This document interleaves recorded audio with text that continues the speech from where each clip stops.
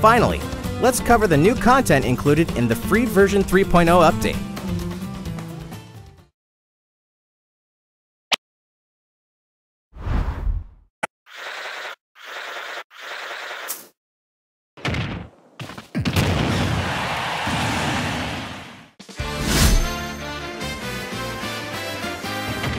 Make your own stages and try them out immediately with the new Stage Builder.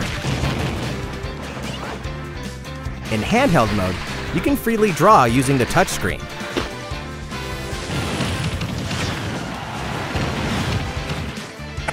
Create moving platforms, spinning platforms, whatever strikes you.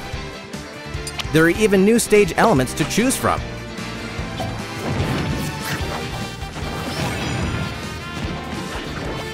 And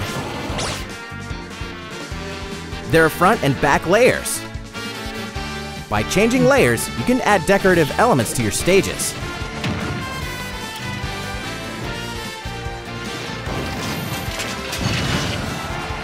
When you finish a stage, you can battle there by selecting it from this tab on the Stage Select screen.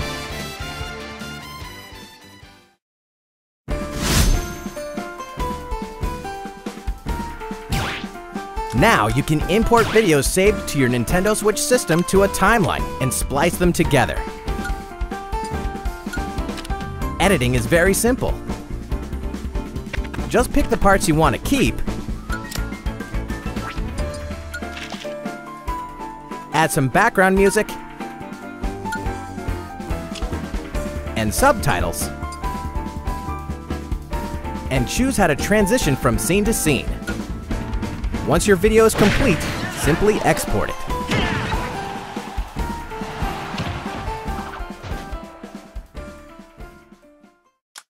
You could keep it all to yourself, but creations are meant to be shared, aren't they?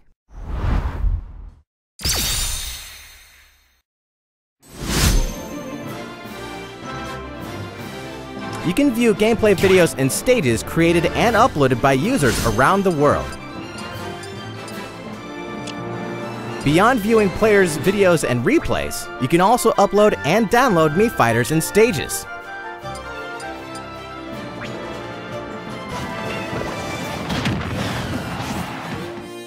If you find something you like, give it a yeah. Or you can even follow the person who posted it.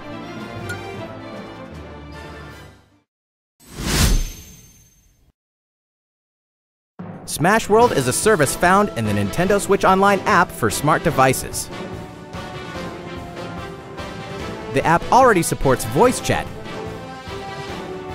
and now you'll be able to easily view recommended videos and stages in Smash World without starting up the game.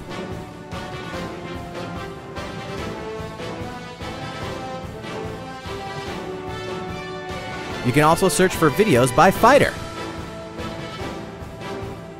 Recommended stages can be viewed in one place.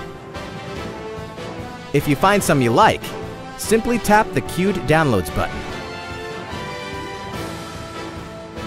The next time you start up Super Smash Bros. Ultimate, you'll be able to download them to your system.